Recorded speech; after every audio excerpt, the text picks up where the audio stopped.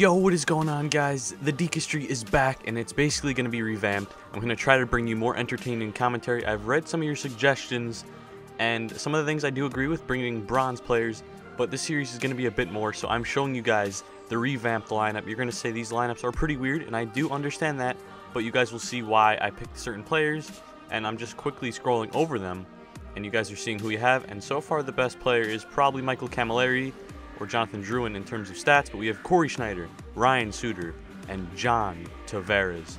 John Tavares is going to lead this team. Welcome to the team, John Tavares. Sometimes we forget why we're here. It's easy to fall off track. These help us remember. These battle scars don't look like they're faded, don't look like they're ever gone away. They ain't never gonna change. These battles. Growing up, I had a dream, something no one else could see. Tell me what it means when your faith is falling beneath your knees and you can't breathe. Everything you see reminds you of what you're not or something you won't be. You gotta take what you're given, that's how we live it. Don't be mad at the system, it's simply how we've existed. I hear a lot of people talking like they politicians and choose to be an accountant because it's safe in a business. Not because they wanna do it, just because they heard it pays. And who the fuck wants to be poor knowing that's how we've been raised? Society is getting heavy, I can feel the weight. The pressure of success is like 100 million pounds of shame. And that's the reason I'm staying up late, trying to find a way to escape the stereotypes this day and age is making me feel like the only way I'll be happy is getting signed to a label and making money through rapping. I wanna share my emotion because this world is attacking the very principle of life that lets the people be happy. If you don't have a reason to breathe, why even live? These battles cause sends it back in front. St. Mary's rebound score. John Tavares and the Islanders lead. Oh, what a goal by John Tavares!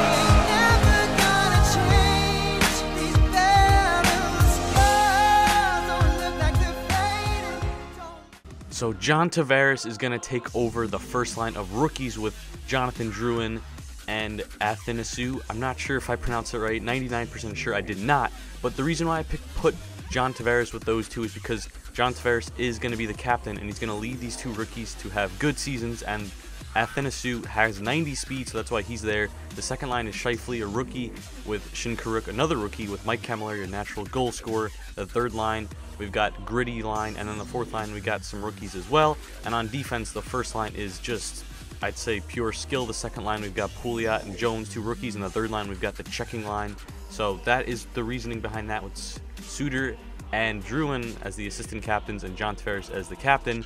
And this was open prior to the team. Nothing happens here. I just have this as entertainment for you guys. We opened the 125k pack. We pull a whopping Mikko Koivu and a milestone Willie Mitchell. I will explain all the rules and why I decided to change it up and why there's certain players on that lines right after we come back.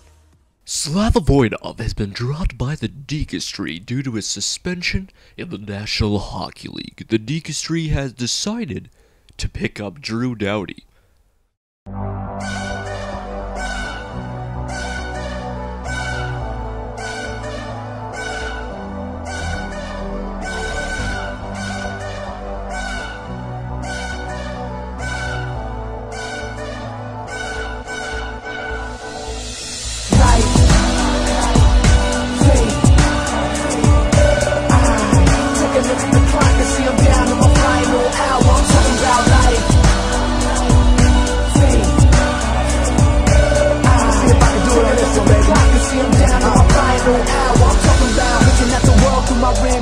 When you pray to God, can he hear you? Shit, I don't really know, but I hear you. And furthermore, I understand and I feel you. Shit, I look up to my mom, but she's old school.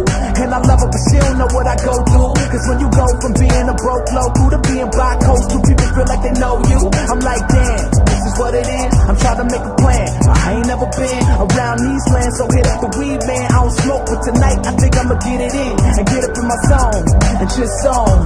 And to the soldiers coming home, I'm sorry for the delay. You probably feel betrayed, but nothing could be farther from the truth. You're not alone. We got you up for life.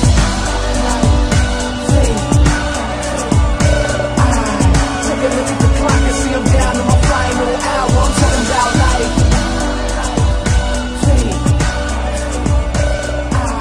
Take a look at the clock and see I'm down to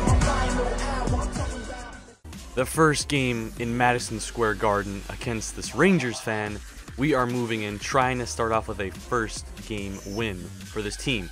Instead of talking about the highlights for this episode anyway, you guys could watch them. You guys have eyes. I don't need to say he scores there, because obviously I'm pretty sure you could see that. But we were going to talk about the rules, why I have certain players there, and why I decided to change the series up. So first off, why I decided to change the series up was, for me, A, I was losing. B, I was kind of getting bored with the same team over and over again. I decided that I don't have millions of coins. I'm not going to be able to get Ovechkins and stuff. Even so, I don't think that would be the most entertaining thing anyway. And I already gave you guys about 12 episodes of just playing a non-ruleless game of Hockey Ultimate Team series. And you guys enjoyed that, which I'm happy, but I'm trying to give you guys a little bit more excitement and enjoyment there. Definitely going to try to improve my commentaries and make them a little bit more exciting, as well as improve my editing skills and show some more stuff off and give you guys rules, which hopefully will keep you entertained with the series as well. So that is why we changed the series up a bit. It's not too much. It's not like there's 15,000 rules and you guys are gonna have to take a notepad down and write them all down. So it's not gonna be like that. But what we did is, you guys saw we have John Tavares with 2 rookies, so it's kind of like, sort of could be like an NHL line. The second line we've got sort of a rookie. He's kind of in a Scheifele. I think he's 22, 23, so he's not that old. I mean, sheesh, he's not that young. And then we have Shinkruk, which is a complete rookie. He's like 18 years old. And then we have Michael Camilleri, who is like 33 or something like that, 32. So he's that line's kind of, I guess, a bit random. And the third line is our checking line, which you guys can see all those guys are checkers, hitters, enforcers, stuff like that, power forwards, all things like that. And then our fourth line is just a bunch of rookies and kind of, I guess, kind of random players, just like a fourth line would be usually. And that is why we picked that line. And for defense, I think that was a bit more simpler. The first line of defense is just pure skill and good defensemen. The second line is rookies, which you guys, I think, can know that. And the third line is checkers, and I guess you could say the big hitters and stuff like that, which is exactly the same thing as checkers. I just kind of repeated myself. But that is the changes we made. We just picked a bunch of random players and built a team like that, centered by John Tavares as our captain, and he's going to lead this team. And yes, that is what we did. Now moving in, I'm going to try to make it a bit more of an actual realistic type approach. When I dropped Voynov before, I tried making it realistic, and I want to kind of make this, I guess, like a GM, but not too much. I don't want to make this way too hard on myself and hard for you guys to understand and stuff like that. Like, it might get a little confusing, but I want to make it a really, really simplified version of like GM. So if I could trade players, I could pick up players in free agency. That update came out with the free agency list. I could pick those guys up for free and put them on my team, and I could trade players that I don't use anymore for new ones. And I'll try to make them realistic trades, obviously not like a, let's see, a Seth Jones for an Ovechkin. That wouldn't work, but Seth Jones does have some upside to him. He is young, so in GM mode, he would have some upside to him in terms of his value, so he could go for a lot. That wasn't the best example. Better example would be Bolig for like a Claude Giroux. That just wouldn't happen no matter what, even if you throw 15 first-round picks in there. But again, I'm not going to make it too complicated. I'm going to make it really simple. I'll just be like, I trade him for him, and that's it. I'm not going to make it too complicated for you guys, and hopefully you still enjoy it. And besides that, that's probably going to be all I do for now, but I'm going to start off with a bad team, as you guys see. I mean, it's not a terrible team. It's got 3 good players surrounding by it. Well, I'd say 2 top players, a good goalie, and Voynov and Camilleri are pretty good. The rest are all rookies or average players at best. So we're going to work around the team, make some trades, upgrade the team by doing that, win some games, and just see how we do. And that's basically going to be the series. I want to know what your guys' opinions on it. If you think I can make it any better, please share some of your thoughts with me, because I'd be really excited to hear that. You guys will see this. We got some sick jerseys we pulled in the pack. I was trying to get these a while ago. They were $13K, and we got them in a pack for free.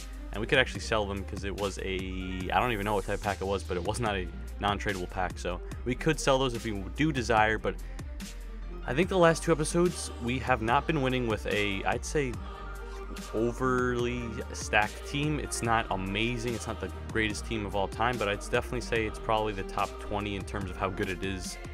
Maybe it's not that good, but it's definitely a lot better than this. And we lost, I'd say, half of our games, if not more.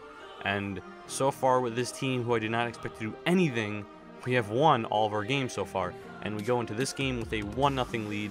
A nice little play right there by Druin, who snipes it, but does not go in. The goalie makes a save. We do go on the power play, luckily, Hansel does decide to take the penalty. John Tavares, the captain, trying to come in clutch with a big face-off win to Mike Camilleri, and he does come in clutch, and Camilleri would snipe it. That would be a 2-0 lead for us, and that's basically the end of this game. So you guys know we're doing good. We're playing good defense. We're scoring goals. Our goalie's playing pretty good, making some big saves, and overall, it's just fun again. I really like changing things up every now and then.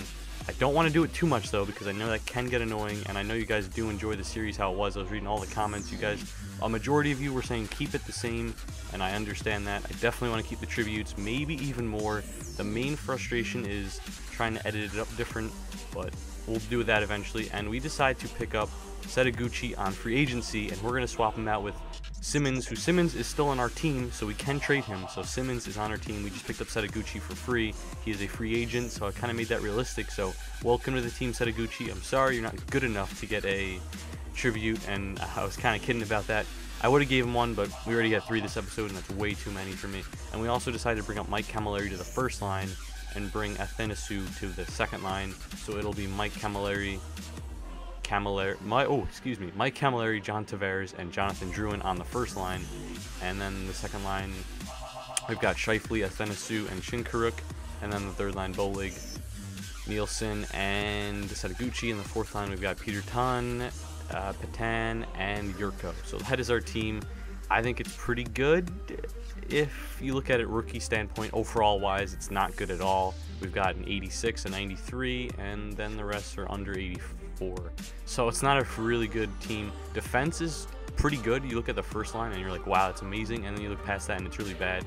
And this next game, we go up against a Pittsburgh Penguins fan. He would throw the puck out to Quick. We couldn't get the poke check off. And as you can see here, we walk right into him. He walks by us with a breeze. And we're trying to play some good defense, just covering it up. And he just works us too much, and he takes a slap shot.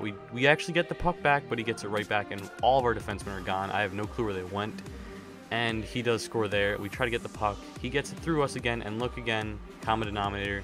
Defenseman nowhere to be found. I eventually controlled that one, but he was literally standing so far ahead. It is 2-0 at this point. We couldn't create any offense this game. I think the shots were 21-13 him, but it was definitely, I think, a more closer game than the score shows. Well, score did show now, and the shots showed, because I had more time on attack, or similar time on attack to him, but I couldn't get many shots. He was really good defensively, and I just couldn't get any high-scoring shots, any high-scoring chances. I had a few. I think one hit the post, but besides that, nothing really. And whenever I get in the zone, as you can see, he just works me pretty good.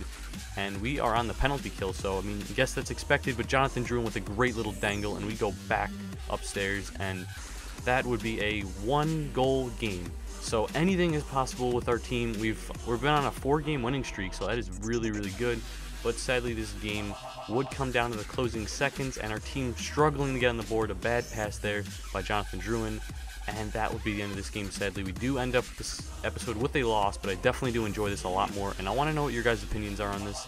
If you guys enjoy this new series, please leave a like and tell me in the comments, and if you guys want to see me change anything else up, please tell me in the comments as well. The Dekestry trades Shinkaruk for Ryan Callahan. Here's Callahan moving deep. He shoots. He scores! Rangers win! They're in the playoffs!